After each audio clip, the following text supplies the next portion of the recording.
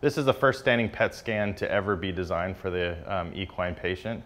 It was done in conjunction with UC Davis. We took their idea. The Stronach Group and the Southern California Equine Foundation partnered with them in the development of the actual machine itself. And then the Jockey Grayson Foundation funded a grant to do the first 24 horses at no cost to the owner. The equine skeleton is a pretty remarkable design, and it was designed in such a way for the horses to be able to run really fast and cover a lot of ground. It would be like you running on one of your fingers, but that gives them the ability to be very efficient when they do that and run very fast. So what PET scan does is it detects areas of bone turnover, which we know from a lot of research that these are areas that are pre-existing injuries, which are what we call microfractures. So it's very similar to the technology that we've been using for decades, nuclear scintigraphy or bone scan, but it just does it at a much more specific and sensitive level, and it also gives us the ability to see it in 3 dimensions.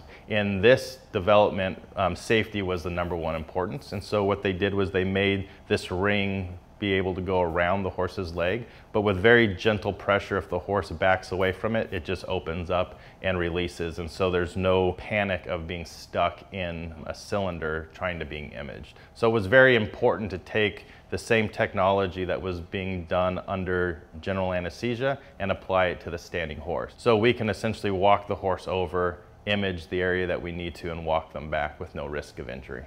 The standing MRI is technology that's been around for about 15 years and is the gold standard in human orthopedics when you're dealing with a bone stress injury. So we're very excited to have the standing MRI at Santa Anita, and very similar to that of the PET scan, they can just walk over, be imaged, and walk back to their stall, and the process would take probably about an hour to maybe an hour and a half. So very quick, very effective, and our ability to see injury at the very early stages so we can intervene much earlier.